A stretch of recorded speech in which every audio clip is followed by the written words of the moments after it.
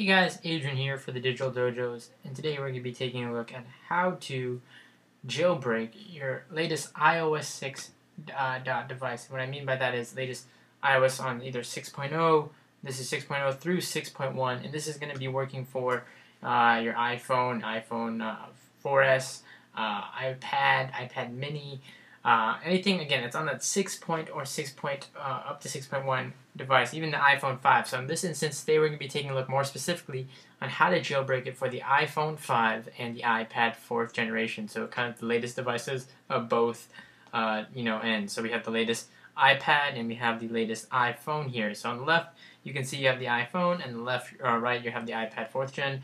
This is just the AirPlay of each of the device. So what you're going to do in preparation for the device, right now you're going to head over to evasion.com. I'm going to have a link for this in the video description. You can see right now at this time it's 99% final testing and preparation. I'm going to be showing you as soon as the client goes live. They're getting ready to release it here very, very soon. Again, you can see it's compatible with all iPhone, iPod Touch, iPad, and iPad minis running iOS 6 to 6.1. So what you're going to need to do is download the client first off for your version. So whether you're going to be on Linux, Mac OS 10, and or Windows, and once the download is ready, you're going to be able to get that. And by the time you're seeing this video, obviously the download is going to be ready. So device end, what are you going to need to do? Well, obviously you're going to want to make sure on each device you are on the firmware that's required, or for that matter, the latest firmware. So on each device for the iPhone, you'll go into settings. Likewise on the iPad, you'll go into general on each device. Go general, go into about on each device, and you will see here at the top of this one, we're on this model, we are on 6.0 on the iPad 4th gen, so this can be updated and either jailbroken either at its current state now, or if we update to 6.1, it'll also be jailbreakable, and version 6.1 on the iPhone 5. So again, if you have either of these devices, and for the other devices, it'll be practically the same. You want to make sure you're on 6.0 or 6.1. You're going to want to make sure you back up your devices via iTunes just to be safe in case anything happens. And of course, get the software ready once you download it for your proper client, whether it be OS 10, Windows, or Linux, or your proper operating system. And with that, we're going to go ahead and make sure we have all our connections hooked up. You want to make sure we have our lightning cable plugged into our Mac, PC, either or. And if you're doing this a 30-pin device, again, your 30-pin dot connector into each into each device, and be prepared to go through the jailbreak process here. Also, just a quick side note, you can also read the site here. Evasion team has some important readmes that you may want to go over, and just some stuff I've gathered from the Twitter. If you run an iPhone 4 and or iPod Touch 4th generation tethered with 6.1 jailbreak, you should probably now restore to 6.1 prior to doing the jailbreak. So again, if you are on an iPhone 4 or iPod Touch 4th gen, or I guess for that matter, a device with a tethered 6.1 jailbreak, now would be a good time to restore to stock 6.1. Not if you use UltraSnow, however. So if you're unlocking your device with UltraSnow, it's probably not a good idea to restore to stock. Again, there's going to be a process for that if you're an unlocker. But again, for the most part, you're going to want to be on stock 6.1 and or 6.0 for this jailbreak. Again, it's going to be compatible throughout, and you want to do all this stuff like backing up. Make sure once you get everything ready, it's going to be taking a really quick process. Again, you're just going to plug in the cable, and we're going to run through these steps here. Alright, so here we are, guys, with Evasion finally downloaded. It has been several hours since Evasion was released, so you can see here it's officially released now. You can get the iOS jailbreak. You can see they have official mirrors right here where you can use to download the certain link you need for your OS here. So I got the one for Mac OS 10. Once you do that, you'll see you'll have a Evasion right here. You can open it from here, and I'm just going to say open. You can see here is Evasion. I'm going to go ahead and move it over here and go ahead and minimize the website. So in this case, we're going to be jailbreaking the iPhone 5. First, we're going to be taking a look at the iPhone 5 jailbreak, and what you want to do very simply is connect your phone to the computer, in this case my Mac. So you're going to take your lightning connector right now at this point and connect it in. You can hear my phone connect there. It says welcome to Evasion. This is an untethered jailbreak. This is untethered, meaning that you will not have to plug in your device back into the actual computer in order to turn it on. So that's the difference between tethered and untethered. So this is untethered. You won't be tethered to a computer. You can see here it shows iPhone 5 Global 6.1 is supported. Click to jailbreak. So now I'm going to hit click to jailbreak. It's going to say connecting your iDevice, retrieving information from device to generate jailbreak data.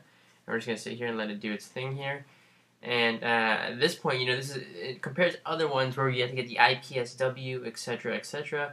This one is already, good to go. It knows what to do. Again, this is just version 1 of the new evasion tool by the evasion team here. And of course, like I said, prior to this, you're probably going to want to do backups of your phone or your tablet or your iPad mini, whatever device you'll be jailbreaking, just in case, stuff doesn't usually go wrong in this process. You just want to let it sit and just let it do its thing here. So we're going to go ahead and let Evasion retrieve all the information as needed and get back to you once it's done. Alright, so you can see at this point the device is waiting for device reboot. So on your phone right now you should be seeing the Apple logo. You'll see it reboot. Don't touch your phone at this point. You also probably don't want to open anything like iTunes or anything of that sort. You just want to let your phone sit for the most part. Again, you shouldn't run into any. I've run into any errors. If anything looks like it's locking up, just wait. You can see here it says waiting for the device to be ready here. So don't touch your device. My phone is just booted back up here. So we're gonna let it wait here. And there you go. The phone is now detected by the Mac here. And it's just waiting, this stage 2, injecting the actual jailbreak data. So this is the point where it's actually going to be jailbreaking your phone at this point. So I'm going to go ahead and let it do its thing. Alright, so here we have the phone pulled up here. It's actually uploading Cydia and the packages right now. Right now on the phone, nothing's actually happening. We're just going to let it sit here. You can see we have a new jailbreak icon. However, we're not going to touch that as of yet. We're going to go ahead and wait for that. It says now to continue to please unlock your device and tap the new jailbreak icon. So at this point you can see my iPhone 5 on the screen here. Only tap it once and then return to the home screen. So we're going to hit it. The screen will go black here and we'll change the home screen. It says now it's remounting, injecting the remount payload. And we're just going to keep on waiting here. And so far this has been a really easy process. Again, the guys at Evasion did this really well. A lot of people are used to kind of red snow sort of thing. You can see here it's preparing the jailbreak data. This really is a really one-click solution. You literally plug in your device, hit jailbreak, and for the most part the software takes care of you. Jailbreak complete. The device will now restart a few times as it completes the process. Again, you're just going to be waiting here, but that is it. You are now jailbroken on the iPhone 5 on the latest iOS 6.1. So we're going to go ahead and wait for that to pop up here so we can verify. Here we are, guys. You can now see on the last home screen, wherever your last icon is, we now have Cydia. It is fully working. You're going to go ahead and prepare the file system. Your iPhone 5 is now jailbroken again on iOS 6.1. The guys at Evasion did a really great job in terms of updating this to make it a really easy jailbreaking tool. So with that in mind, now you're just going to let Cydia wait and do its thing, update, get its packages, etc., etc. So with that in mind, let's go ahead and now take a look at how to jailbreak the iPad 4th generation. Pretty simple, pretty straightforward, probably about the same process action. So taking a look at the iPad 4th generation, same concept. Go ahead, take your iPad 4th generation. This is the Wi-Fi model on the 6.1 firmware. It's supported as well. You can see it just says click here to jailbreak. And again, it's really that simple. We have the device hooked up. It retrieves the information. You just have your device hooked up via the lightning connector. Again, the same thing if you have an iPhone 4S, 4, any device you're jailbreaking. Really, really simple. Again, I cannot stress enough how easy the Evasion team made this process. It retrieves the information. You literally just have to want to kind of sit there, let your device do its thing.